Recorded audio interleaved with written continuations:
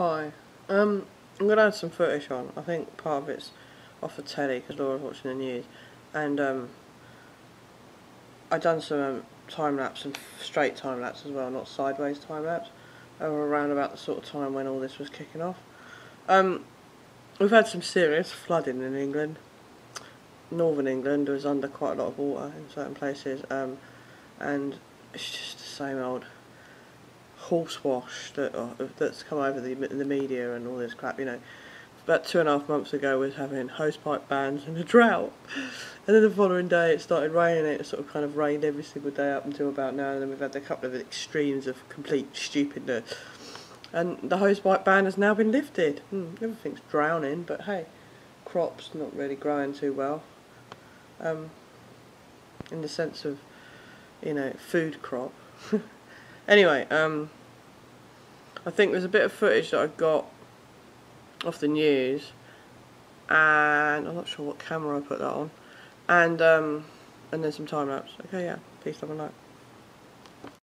This woman's trying to bullshit everyone, saying, oh, you know, we've got some extreme weather and it causes flooding. It's called geoengineering. Stop modifying the weather and then maybe you won't judge, you fucking brainwashed idiots. But as I say, I have to. It's just fucking insane. Look, that woman's sitting there saying that they've got flood things in places and we're getting extreme weather, and then blames it on climate change. The extent of surface water flooding is a big challenge.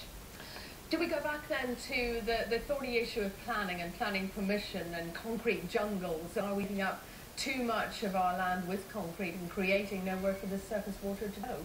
Well, two things there. You'll know the planning system has been reformed to put sustainable development at its heart. Obviously, it's not sustainable to build new housing in areas that are liable to flooding. So that should help prevent this problem going forward. Liar! Carolyn Spellman. Liar! Liar! Liar! And Ulster Bank are extending their opening hours this weekend to help hundreds of thousands of customers who've had problems accessing their money.